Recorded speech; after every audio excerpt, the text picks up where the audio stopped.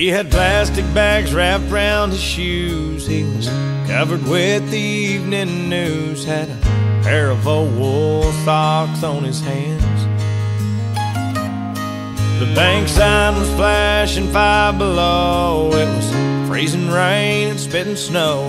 He was curled up behind some garbage cans. I was afraid that he was dead. I gave him a gentle shake. When he opened up his eyes, I said, "Old man, are you okay?" He said, "I just climbed out of a cottonwood tree. I was running from some honeybees, drip drying in the summer breeze. After jumping into Calico Creek, I was walking down an old dirt road, past a field of hay that had just been mowed.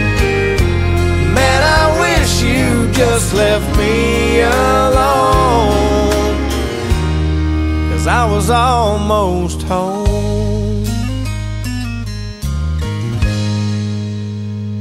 Then he said, "I was just coming round the barn about the time you grabbed my arm, when I heard Mama holler, 'Son, hurry up.'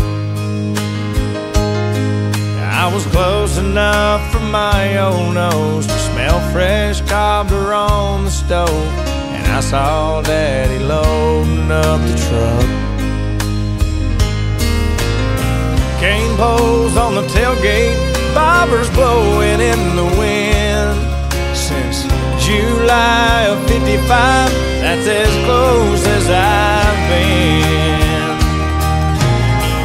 Yeah, I just